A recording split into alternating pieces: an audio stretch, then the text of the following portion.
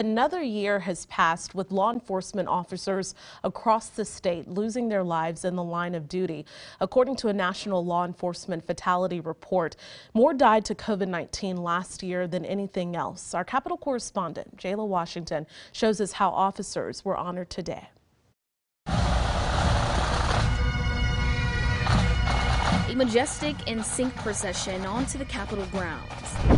Flags waving with pride, heads held high, all to honor a group of men and women who risked everything. They opened a body bag, and there was my son.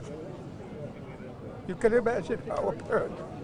Here I go again. I've been crying for the last year and a half. Domingo Jasso from South Texas says he lost his son, a Border Patrol officer, to COVID. But all of these people are the same way as I am, mourning that loss.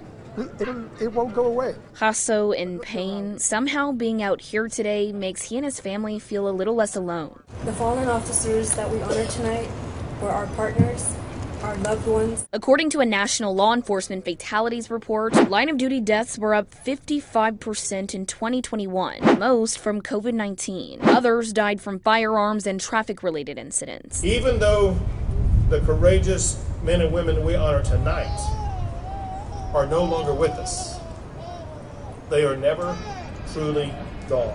62 new names from Texas were engraved on this monument, forever etched in history and forever honored for their duty, commitment, and service. I feel for them, just like they feel for me. In Austin, Jayla Washington, KXAN News. And Governor Greg Abbott was the keynote speaker at the event today, presenting medals to families of fallen officers. He offered his condolences, saying the state of Texas will forever honor those living and fallen in the line of duty. And taking a closer look now at those nationwide law enforcement fatalities, 458 federal, state, tribal, and local law enforcement officers died in the line of duty in 2021, the highest total ever and the most since 1930, when there were 312 fatalities.